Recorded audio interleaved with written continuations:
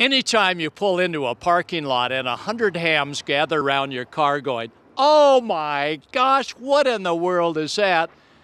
you know that that ham with all those antennas has arrived. And we've arrived here in Atlanta. This is Gordo, WB6NOA. Gary's behind the camera and microphone. Hello to Ham Radio Nation viewers and listeners.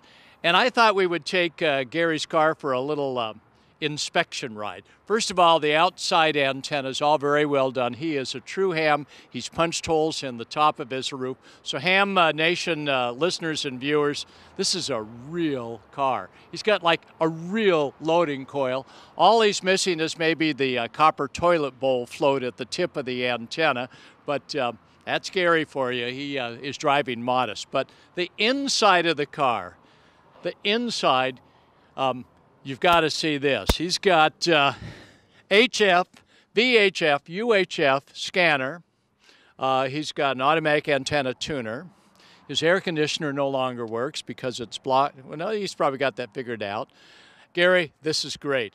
Thanks for bringing just a few radios to Ham Nation and Ham Radio Outlet Open House Day. Gordo, WB6NOA, Portable 6. I want one of these.